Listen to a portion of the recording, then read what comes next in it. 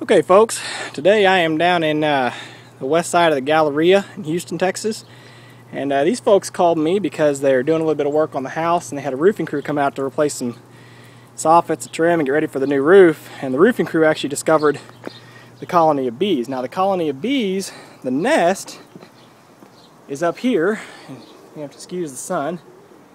But the bees are up here behind the bushes up inside that soffit space. But I walked around the corner and the guy shows me all these bees bearded up on the door. He says, yeah, they just started doing that today. I don't know what's going on. And I take one look and right off the bat I see the queen come crawling out. So she's in this swarm on the door. I don't know if this is an original swarm and that there's another queen up there in that nest. I'm not sure, but I freaked and I ran to the truck and got my queen clip and then come running back, and of course now I can't find her. And I'm standing here like an idiot without my suit on, and one zipped out and stung me under my lower eyelid. So now I went and got my suit so I could retreat. But I'm going to look through this swarm and try to at least find this queen and go ahead and cage her. And then I'll go ahead and get my equipment and start setting up to remove the colony out of the house. But yeah, that's interesting. I walked right up and she was right out in plain sight. But I just didn't have a clip on me to catch her. Missed out on that opportunity. Well, we got her, folks. Yeah, crazy, huh? I'm trying to see where she's at in there so I can point her out. There she's up front, down towards the bottom. I know this stupid phone doesn't ever focus. Hang on, let me try this. Let me set the queen cage down on the table there, and then maybe I can get it to, if I can tell it. There we go. Hey, we got some focus now. She's in there, and she's kind of small, but I think she's mated. She's not so small that I think, there she is right down towards the bottom, but I don't think she's a virgin. But yeah, that was nuts. I mean, I walked back here and the guy just said, yeah, they're hanging on the door. And it's like, man, that's an awful lot of them be hanging on the door for no reason, you know. And sure enough, there was a little open hole in the middle and the queen walked right into it. And I ran, I just told him, I said, watch her, and I ran to the truck. But of course, by the time I got back, she had gotten buried up under the bees. And yeah, then I stood there and stared at him long enough to get stung on the eye. Anyway, I'm going to go ahead and offload some equipment, I think, and kind of think about getting set up and start removing the nest from the house. And then I'll probably go grab some dinner just so I don't get too hungry while I'm working. But anyway, this is cool. That's a first, to just walk up and have the queen right there in front of you like that. So hey folks, well, we got it opened up here. It looks like for the most part they're just between these two joists here. But up here in the corner they're starting to build on that side. And also over here on this side they're building a bunch of bees up in the space. And then this whole area under here is all covered with them all the way back to the wall. So we're going to start vacuuming bees and cutting comb, and hopefully that queen that I caught was the only one, and the rest of these bees are just silly stragglers, so we'll see what happens here, but we're going to get into it as much as we can. Folks, we're back out here on Sunday. It's 2 days after I did this removal.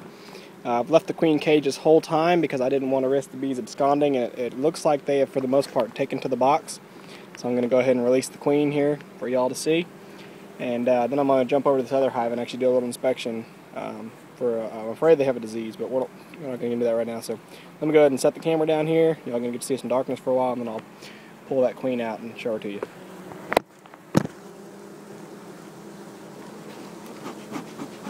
We'll get a little bit more smoke just to keep them nice.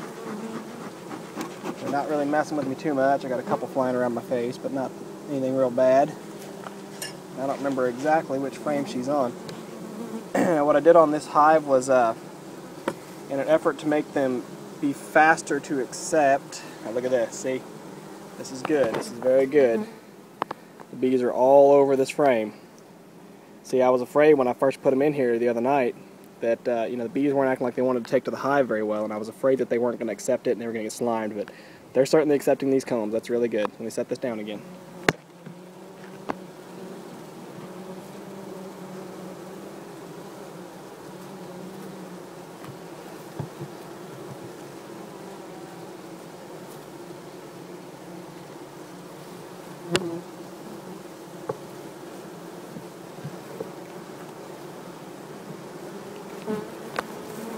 Alright, so here's our queen cage. Shake the bees off of it. Try to look in there. The queen is in there. Now make sure you guys are seeing what I'm seeing. I just saw her at the bottom a second ago, but as per usual, I have no idea what you're seeing. So I'm sorry, but she is in there. So we're going to go ahead and open the cage up here. Let me see if I can put this in the shade that y'all can see anything. Oh, there we'll get a good look. Maybe I'll just watch it here for a second, and then when I put this video up, I'll put a box on her when I see her. But she's in there, and she looks good. I mean, she's still crawling around, acting healthy. So we're gonna go ahead and let her out here. Let's see if y'all can see this. I don't know where yeah. Okay, there we go. There's the cage. Right, cage is in view.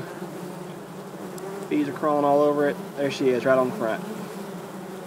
And down she goes. She just went in, and watch all the bees are kind of covering up where she crawled down in there, and they're all happy to follow her now. So that looks good for this. I'm gonna check to see if they're checkerboarding very well, make sure they're covering that bottom brood. I'm not gonna show you all that because I need both hands, but this looks like for right now another good one. I've got a jar of honey there. I'll put a honey feeder on them just to help them out. And yeah, looks like another good one.